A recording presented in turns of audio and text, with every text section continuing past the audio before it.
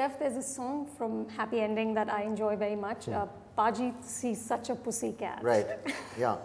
That line kept ringing in my head as I read the interviews you've been doing as you've done the promotions for the film, because you're talking a lot about your creative choices, you're talking a lot about now making choices that are not dictated by market forces, by wanting a hit, by doing films like Omkara, Parinita, Being Cyrus.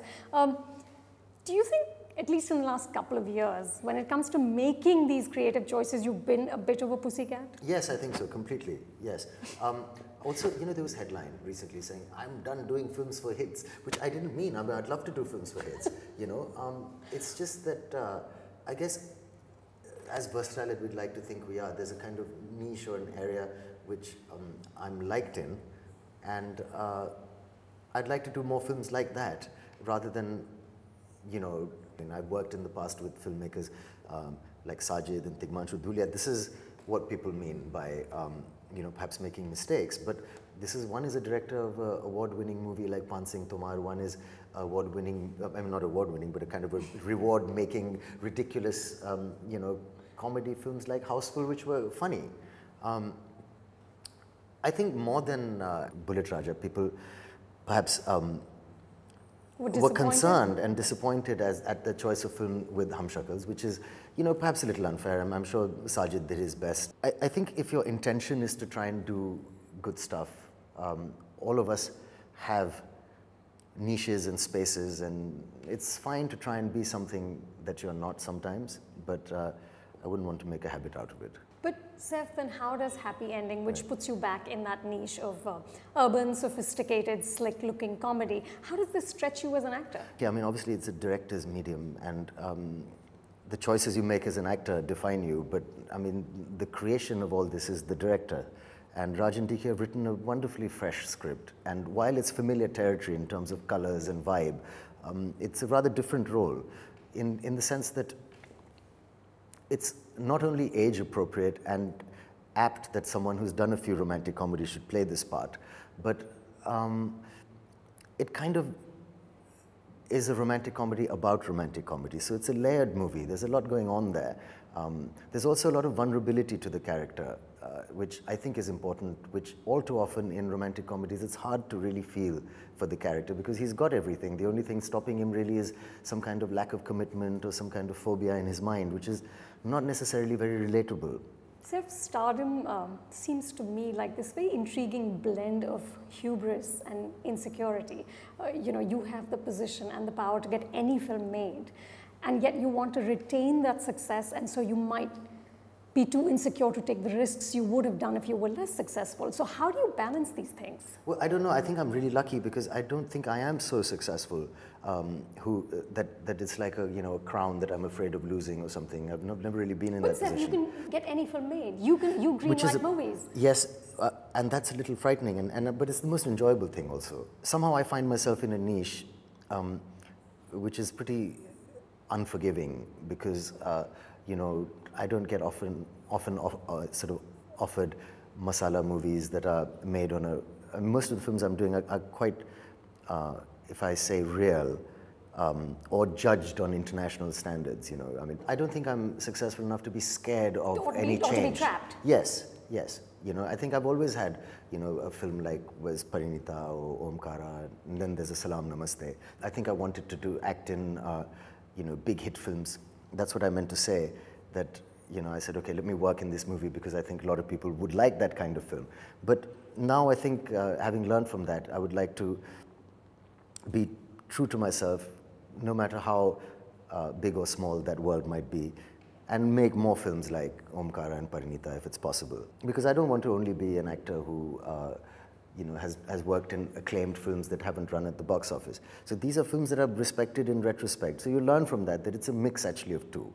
You know, you have to balance it. You have to balance it, and maybe it got a little imbalanced recently. But the careers I look at around me that I've respected, or the ones that have had longevity, are people who've been strong at the box office, but have also encouraged other kinds of cinema. Like who? Well, like my mother, you know, as the first example I can think of. Yeah, she did really You know, she unique kind of films. encouraged Bengali cinema, was true to her roots, and got a lot of respect from her people for that. And at the same time was a saleable box office star who could have only done that, but didn't. You know, and time is money, and time is a precious commodity for actors. So to spend 3 months, 4 months making a film means you must be committed to that idea. So if you said in an interview that you don't watch a lot of Hindi movies, Right. and you said, frankly, there's not a lot to learn from them. That was a wrong comment. I mean, there is a lot to learn from them. I apologize you're for that. retracting? I retract. I offer, hey, you know, I'm not the, you know, the Supreme Court judge or something. I mean, I can retract. Don't take me too seriously. But I think what I meant was a kind of defense to say it actually started with my mother being in movies, and I just didn't like the idea of watching her crying in all her films are so emotional, and there's somebody like in Mosam, there's the young girl being raped in the forest. I mean, these are not films for kids to see. So I kind of didn't like the idea of watching too much emotion in movies. I would rather watch American films. I found them more entertaining. That Clint Eastwood shooting people would be less emotional. I would hear the TV playing like a Doordarshan film. There would be, you know, the classic Hindi film Mum, and this sad music playing. She'd be like, "Beta," and I'd be like, "No, no, you know, I need something else."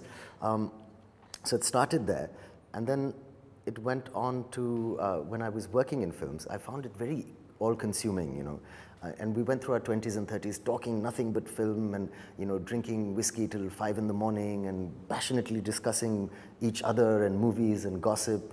And then, you know, I feel after a long day's work, it's therapeutic for me to watch like Hercule Poirot, or, you know, a nice English TV show, just something, and just switch off and not compete or constantly think about, because you wouldn't be able to help worrying. I mean, if I was to watch how amazing Hrithik Roshan is looking all the time, I probably wouldn't be able to sleep properly. Yeah, I'd be so stressed out thinking, oh, I better go to the gym, I better, you know what I mean? You have to stop thinking about these people after a point. But do you think also, is there an element of, despite all these years, you've been here for what, more than 20 years now, are you still somewhat of a misfit? Are you still too anglicized for Bollywood? I mean, maybe, but what's happened is I'm comfortable with it and I'm fine and I like my world, you know. And it's not a peanut job. I mean, they still pay you lots. So it's a proper, you know, star's salary, which is nice. Somebody was talking about, you know, Govinda and my being so different in Happy Ending. I said, but isn't it amazing that we're in the same movie for a change? Otherwise, normally we'd be in 2 different types of films. So that's a maturing also, or you know, interesting opportunities. Absolutely. Yeah, of films. But I really feel, and sometimes I wish I'm strong enough to stick to this conviction without retracting it later as well. But it's important the kind of people I'm with. I mean, we live in a little flat in Bandra. Some people have come home, like-minded people. You have dinner, you chat, you talk about a movie. That's how you go through your life, with like-minded people doing lovely things. And if they say, you know, you're only going to make 90 crores in your movie, you're never going to make 200. That's okay also, I think, you know. I mean, that's not bad. It'd be nice to make 100. It'd be nice to have a big hit, but... you made your piece. Yeah, and it's important to have, you know, the correct... I think atmosphere, the way you live your life is very important. The people you're surrounded with, doing this interview rather than, you know, talking to another channel. But this is something I'm comfortable with and I'm happy with. I think that's important too. You know. You said somewhere that I want the mind of a 40-year-old with the body of a 20-year-old. That would be nice. But even a 40-year-old, maybe that would be more apt for me to... I'm so aware of getting, you know, older. I see actors that are older. I just feel, I feel this is the peak time. It's lovely, the 40s. You have a sense of history, you know. I'm aware of death. I lost my father, and so I just know that's where we're all going. So... You've matured. I hope so, but I'm saying maybe this is more apt for somebody who's 60, 70 to say, I wish I had a body of a 20-year-old, because a 40-year-old's got a great body also, you know. It's not that he's packed up or he's like very old. I in fact joke with my wife sometimes saying, look, that woman has 40-year-old arms because they're super toned. You know, when you see a woman looking unbelievably good, she's 40. It is unbelievable. She's had some help, and the arms are like, you know, really toned. You watch it a lot on American television. I call them the 40-year-old arms, you know. They're much better than the 20s and the 30s. You know, you talked about Kareena, Saif. I always somehow see pictures of the two of you at the airport. Right.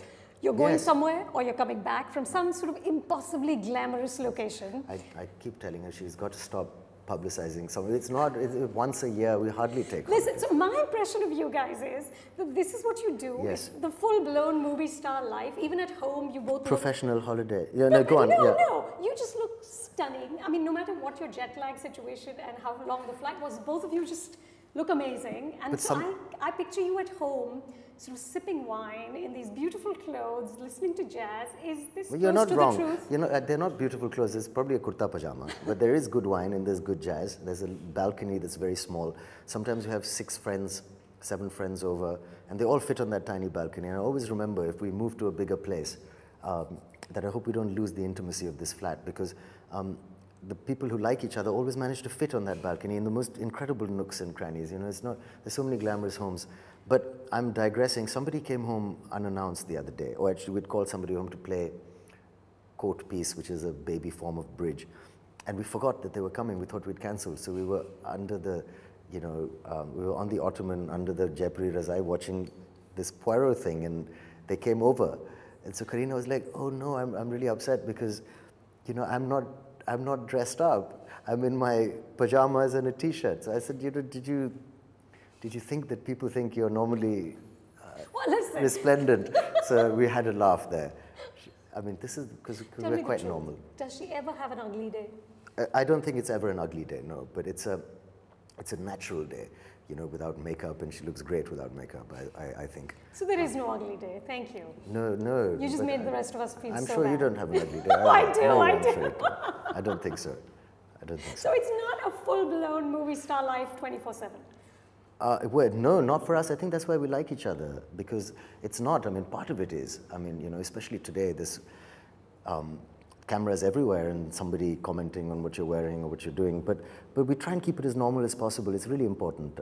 I think I benefited greatly from having parents who, you know, growing up, I didn't hear films being discussed so much. Not that that's a bad thing, but since it's a fleeting thing, it's not going to last forever, it's important to build your foundations on things that will last, like friendships that are not based on, you know, Fridays, on equations that you've known, you're lucky enough to know people from school, you've grown up in a different world. So I like to nurture that.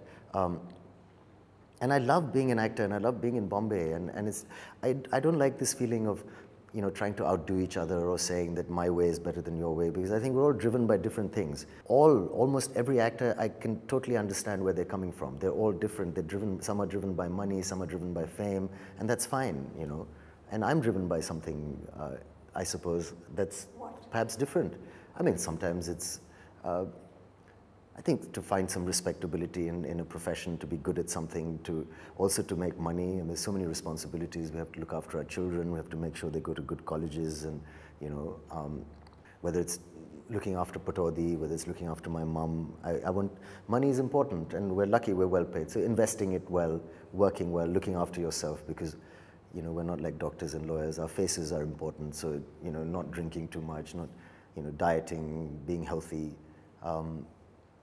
But living well, and I'm glad Kareena and I both give a lot of importance to, you know, living kind of normal lives and experiencing that as well. Yes, we do go on holiday because it's nice to get away from it all, sometimes. But you're not professional holiday. I know, but you know, it's so difficult in the press, like earlier. Now it's fine, I think. But you do a whole interview on the film you're working on, and then someone would say, but, and the whole headline would be, you know, they go on this holiday, and that would get all the attention. And obviously people reading the paper get fed up of you because they think that that's all there is to you, which is why some very smart people don't discuss their relationships. And, you know, I completely agree. Saif, I don't know if you remember, but we did an interview about 11 years ago. Right. And this was just before Kal Ho Na Ho released, and you talked to me about wanting to direct a film. True. And you said that it's probably going to be dark and edgy because you said, I have a graphically violent mind. Yes. Yes. Is that still on the cards? No, I think I've changed. I've changed quite a lot. I knew someone who said to me that you shouldn't watch this kind of stuff at night, you know, because it scars the brain, and you should watch happier things. Like, you know, I really feel I'd rather go to sleep watching a comedy now, like Modern Family or, you know, Friends or whatever, that vibe. I don't like to watch too much disturbing stuff anymore because I think it weighs on you. I started having nightmares. like I dream a lot, we all do, but I always remember my dreams in the morning, and either I'm depressed or I'm happy, and sometimes I'm kind of disturbed because there's so much that the subconscious is constantly replaying, like almost every emotion from, I mean, last night I was dreaming about, you know, not playing cricket as well as my father and how depressing that was, and then missing him, and then some other graphic, and then there was a monster in the middle of it all, you know, from some movie I'd seen. I think we're all like that. So the images that we... But at that time, you seemed to relish that. Yes, you I did. Enjoyed it. I did. I loved dark comics, dark movies, you know, dark music. And I think there's an age, you know, where you find that distracting and you find that attractive. But I'm happy I'm out of that, because I think your mood and your outlook can be governed by what you consume also. So, you know, too much of this stuff gets a bit heavy. You know, reading good poetry, good literature sometimes gives you very sophisticated kind of vibe about yourself. Yeah. You know, so I was trying to read Paradise Lost, which is also pretty monstrous actually when you get into the description of it. But yeah, so it's more sophisticated darkness now. Are you a happy person? I think so, yes. I am a happy person. I'm also a moody person, and I used to wake up and it used to take me time to kind of start enjoying the day, which again might be a function of dreams, because I'm told that the dreams you have govern your happiness levels in the morning, obviously. I went to the dentist once and he said, do you clench your teeth at night? And I said, no, what a ridiculous thing. I mean, who does? He says, because there's evidence of teeth grinding. So, you know, either wear one of those, you know, what are they called? Right, those things, the plastic things, yeah. Or whatever. So then I remember waking up in the middle of the night and I caught myself in mid-clench and I was really grinding my teeth. So there's lots of things we do that we're not really aware of, you know, so sometimes. You need to be watching like Suraj Bajate before you go to sleep. Yeah, I wouldn't, you know, I worked there and it was an amazing experience, but I mean, Surajji kept saying to me, he said, very nice, Saif, do it your way, but smile. I said, throughout? He said, yes, throughout. Maybe that's something we all need to remember. Yes, As we go through life, just do it your way, but smile. But yes, I think luckily, you know, everything's good at the moment, and there's nice people around me. I feel very settled personally. You know, Karina's lovely to live with, and yeah, I have a lot to be happy about, I feel. So it's good. You had also told me, Saif, that in that interview that you have a book. Yes. And you have a wish list of things that you want. And at that time it had, you know, some car, I don't remember the model, but it had 3 annual vacations, it had Armani suits. And yeah. but by then you had got all of that already. Yeah. Do you still keep that book? Yeah, it's now become a sort of shelf of books. They're these moleskin little black diaries. And then I felt really shallow one day because I said, you know, all I'm writing is, somebody read this, because somebody came over and they said, oh, are these your thoughts and your notes? And I said, yeah, don't look, because it's kind of a shock. Suits or this or that. But now it's like, you know, I like this chair or these interiors for this house or this, that. But in order, you know, I actually started making notes on thoughts and writing like a bit of a journal and filling up some of these books with something else apart from just this, you know, they're actually, that's all a disguise for the true nature, which is actually wish lists. But yes, that's still happening. I've always written things down. I mean, I'm pretty much on my own doing all this. So it's me and that book. That's it. The dreams, hopes, aspirations, some thoughts. It's all right. You know, it's not all that shallow. You know, the last thing I wrote in it was, you know, we don't have that much time to achieve what we achieve. That's why sometimes dynasties, you know, are great when 2 or 3 generations contribute to the same thing, you know? Because that gives you the time. That gives you the time. So there obviously isn't enough time to, you know, be buggering around. So come on, Saif, get on with it kind of thing. I'm not sure what it means, but, you know, yeah. Saif, thank you so much. Thank you, thank you.